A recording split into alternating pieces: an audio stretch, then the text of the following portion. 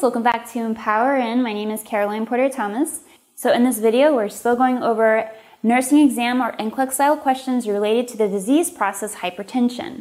Remember, review as many questions as possible because like I mentioned before and like I mentioned a million times, the information after a while starts to overlap.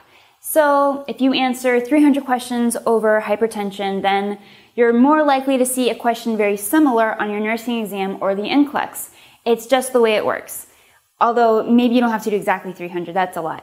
So anyways, let's get right into and dissect the third question. Question number 3. Which of the following is the blood pressure goal for clients that are 60 years old or above without diabetes or chronic kidney disease? A, less than 130 over 80. B, less than 140 over 90. C, less than 150 over 90. Or D, less than 150 over 80.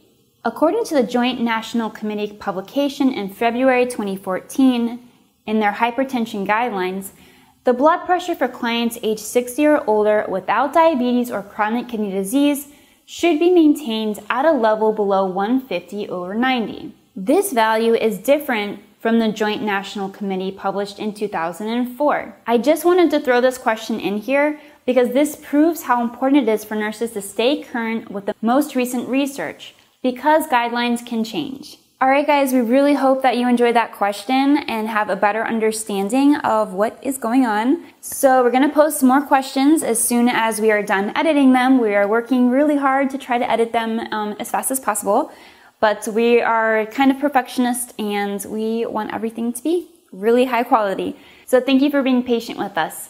So make sure you subscribe to the channel and also sign up for email updates, and you will get notified as soon as a video is posted. Alright, I love you guys so much. Bye.